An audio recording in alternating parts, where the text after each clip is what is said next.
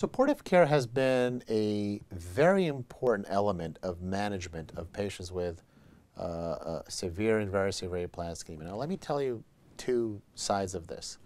Um, Remember that when patients are treated with immunosuppressive therapy, for example, they take 2 to 3 months to respond. Even among those patients who are going to respond, they take 2 or 3 months to respond.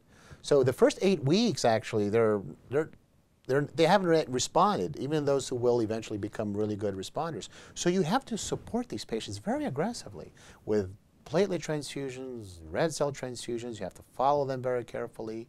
You have to monitor their cyclosporin. You have to monitor for toxicities. You have to keep them well and alive without complications to give them time to respond to these regimens. And fever, neutropenia, you have to be very prompt. You have to bring them to the hospital. So nobody's going to respond like the next day. So you have to be aware of that. Supportive care is critical, and especially in that phase. Now, if somebody responds and they don't require transfusions, I mean, the role of supportive care starts to become less important. But in the beginning, it's critical that you have a very systematic and close approach to these patients with the blood banking, the infectious disease consultants, and the ward. So that's very, very important. Now, the second facet to this discussion is that we did an analysis at the NIH where we look at those patients who failed immunosuppressive therapy. That is, they were refractory. They still remained pancytopenic 6 months out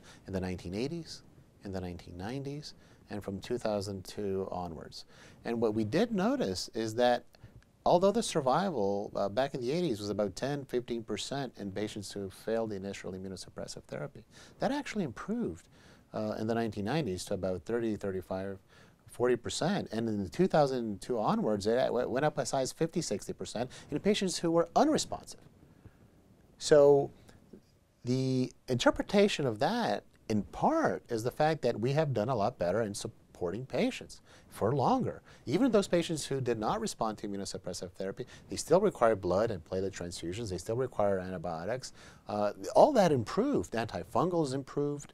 Our ability to support patients, even with very severe forms of pancytopenia, has actually improved. So this is a testament to how far we have come in terms of supporting patients, not only waiting for the time for their response, but also supporting them if they were to get a second round of immunosuppression. We can keep them outside of trouble, out of trouble. Or even if they've gone to transplant, we can also keep them out of trouble in terms of these complications by supporting them.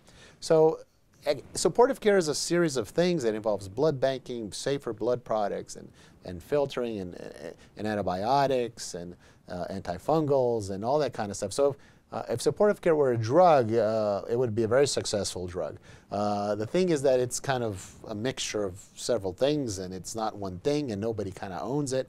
It's a bunch of different things that are benefiting not only patients with aplastic anemia, but also other diseases like AML, induction, and transplant, etc. So remember, this is a disease where the marrow fails. So people become very, very dependent on supportive care. So aplastic anemia is probably one of the diseases that stresses the system in terms of supportive care, like other diseases, or even more so than other diseases. So that's why it's important that patients are treated in a scenario, in a facility where all this is provided to them so they can actually benefit. And I have had patients, which is kind of interesting, in this analysis, when we pulled the records from patients who actually did not respond to immunosuppression many years ago, and I didn't think many of them would be alive. And when we went back, several of them were. Because they were maintained on all forms of supportive care, and after a year or two, their bone marrow started to get a little bit better, and they started to improve with some growth factors. Sometimes got androgens, sometimes, all kinds of different, maybe time alone just helped them. So, but again, they were maintained during this time period. So I think supportive care is a major component to the management of these patients.